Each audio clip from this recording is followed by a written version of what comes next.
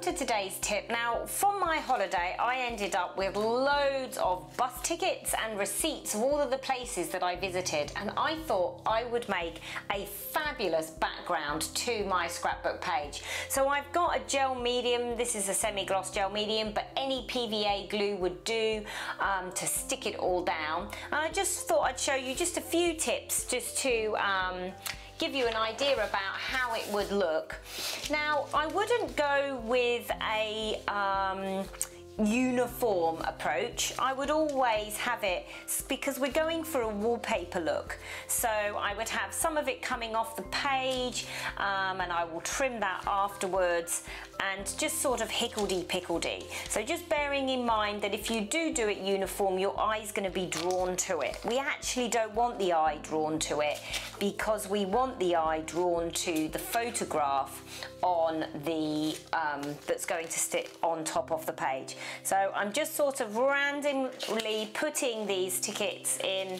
I had so many, and you know what, I could probably keep them, but would I do anything with them, or would they just end up in one of my boxes full of holiday things that I've never done anything with? And I thought, you know what, I would much rather these be used on a page. So I'm just sticking them in. That's roughly how it's going to look. I'm going to take a photograph of that now so I can remember when I come to doing my sticking down, and then I'm going to pull it all off and start the sticking process.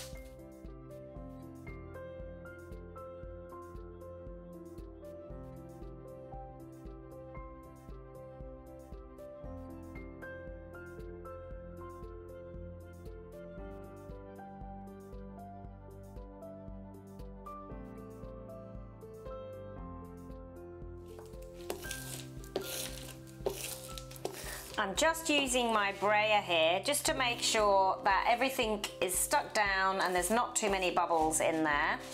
It's got a bit of gold paint on it, but that's not too much of a worry. And then I am just finishing it all off with one lovely layer of this gel medium to A, make sure everything's stuck down, and to B, just give it the same look and feel, because otherwise some bits will stick out as being sort of clear, and other bits will be covered in the medium. So we want to make sure that that is identical. What I'm going to do is I'm going to let that all dry. I've still got one here that I think I might try and add into it. And then it really does need to be left to dry completely, so that when you go and add your photos and your embellishments or whatever you're going to do with it, it will be nice and ready to go.